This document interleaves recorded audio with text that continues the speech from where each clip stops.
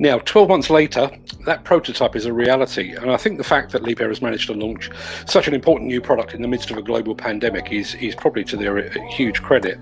But I will warn you, I am a bit biased. As a journalist, I'm expected to be objective and unbiased, but there are some brands for which I just have a greater than usual respect, and Liebherr happens to be one of those brands. So to keep me in check and to ensure that I don't get too carried away with my own enthusiasm, I'm delighted that I'm going to be joined on tonight's show by my co-host and good friend Peter Haddock. Good evening, Peter. That was seamless. Oh yeah, that's absolutely brilliant as well. I love that. You know, the actual videos showing there. Mark, I love the fact that they crashed it as well, which is brilliant. I mean, it certainly shows they're testing it properly, doesn't it? Yeah, and what confidence does that show everybody that they've got in that machine? Obviously, Liebherr has an incredible pedigree in the mining sector with its larger rigid trucks. That new model, based purely on the video that we've seen there, it really looks like it's building on that heritage, doesn't it? Yeah, I think what's really important about this model is actually what they're doing here is they are completing their fleet mix again. You know, for me, in this industry, particularly in the ADT space, people are looking at how you can put together an ADT, an excavator, and a dozer in particular. You know, and I think what's really important for Liebherr, and they've gone all out with this, is they've recognised that they can do that in the mining sector, and they've been really, really successful in combining everything together, but it's needed to be done in the construction sector, particularly as we have some really, really big infrastructure projects in the UK, you know, HS2 being one of them. I mean, the arrival of this ADT is perfectly timed for that little project that I know you know a lot about, is HS2. I know you've reported on the fact that it's going to see the welcome return of scrapers, but I've heard, you know, various reports that HS2 through its life, you know, through the construction phase, is going to require somewhere between 400 and 700 ADTs. Liebherr have really pitched up at just the right time, haven't they? Yeah, I think they have. And, you know, and again, you know, this is within the sort of 30-ton, 28, 30-ton class. And, you know, we know that perhaps ADTs on HS2 are going to be slightly bigger, but, you know, we're always going to have a mix there, and we're always going to have a demand for that class. And obviously, they're going to be pushing ahead with the other ranges, the 40 and the 42 ton, I believe.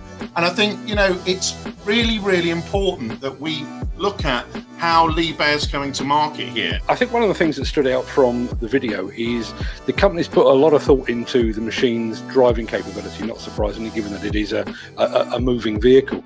But it does have a lot of ground clearance. It's got 360 horses under the bonnet. It seems to have torque for days. Obviously, ADTs have their issues in the bad weather, but as we head into the winter months, all of that is going to be absolutely vital to maintain production, isn't it?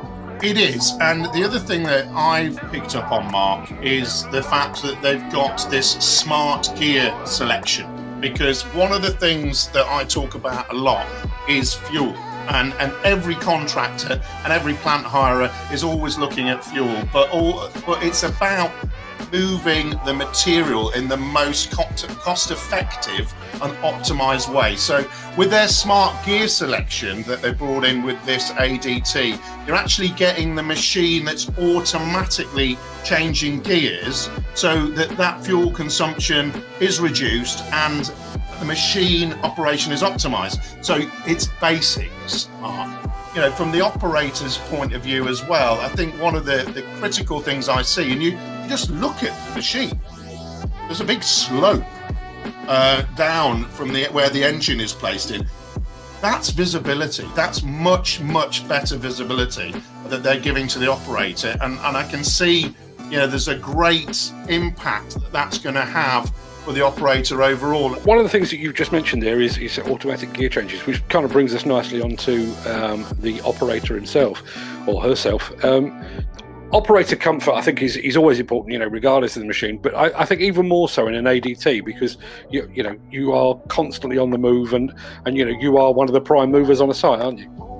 Yeah, I mean, look, come on, your tap testing facility is brilliant. I mean, you look at it going like this, you know, you can imagine you're like in a washing machine if you're in that ADT, but actually the driver is in that comfort, you know. So again, what they've done is they've got the sort of same sort of logic in what they've been doing in their excavators and in their mining machines, and so it's all about being ergonomic. It's all about having that really nice visible area. And so as you sit back in the machine and you look at those sort of pictures that I've looked into, you've got that visibility. You're not, you know, straining, you're not doing this. There's a really, really nice tablet system there that's in the operator's viewpoint that sees the rear as well.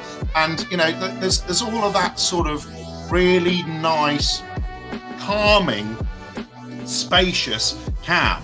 The part that really caught my eye, I think, is the fact that the machine actually performs its own pre-start checks and then reports its findings to the operator. That's another great leap forward, isn't it? Right. This is super clever, Mark. Right? Because what do we need to do? We need to make everything easy and simple for the operator, you know, and ADTs are one of those machines that are a progression machine for the operator. So you're going to get maybe younger operators coming in to sort of cut their teeth on ADTs, and because everything's got so complex in how you can operate these things. You've got this mode, that mode. There's this thing that goes beep. There's that thing that goes beep. There's a monitor here. There's so much that a machine can tell you that actually, let's think about the basics. Yeah. So the pre-start check. This is what we've got. We've got guys, we've got a hazard on this, or there's a potential issue here, you know, that we want to let you know about. Well, that's just great, because the person gets in there, they can have a look at that before they even start their day. They can go, right, I've got to go and sort that out. Peter, it's been a pleasure as always. I really appreciate your insight and your enthusiasm. I would urge people to go and check out Peter's podcast. It's jam-packed with insight. So, Peter, you get back to your evening, and I shall see you very, very soon. Thanks very much, Mark. A pleasure to talk to you yet again. Cheers for getting me involved.